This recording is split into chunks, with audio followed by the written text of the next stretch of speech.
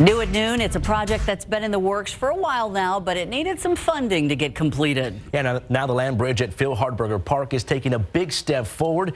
KSAT 12's Japhanie Gray is there now. Japhanie, what's the update on the bridge?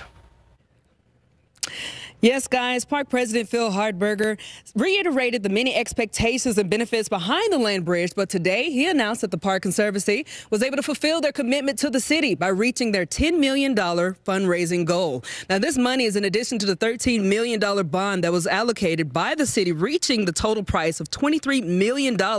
He also said he is thankful for the donors to this project, one in particular, Robert L.B. Tobin, who completed the fundraising with a generous $1.5 million donation from the Tobin Endowment. In recognition, the land bridge now has a new official name. Robert Tobin was a wonderful philanthropist here in San Antonio. He did a whole lot, was the major donor in the Tobin Center for the Performing Arts.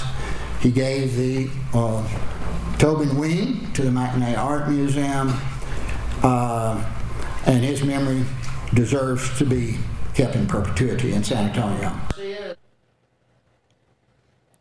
Hardberger says he is proud to say that this project is now paid for before a shovel even is lifted to begin the construction process, which starts next Monday. He says he expects the park to be, or the land bridge to be completed by Christmas of 2019. Live at Hardberger Park, Japhanie Gray, KSAT 12 News.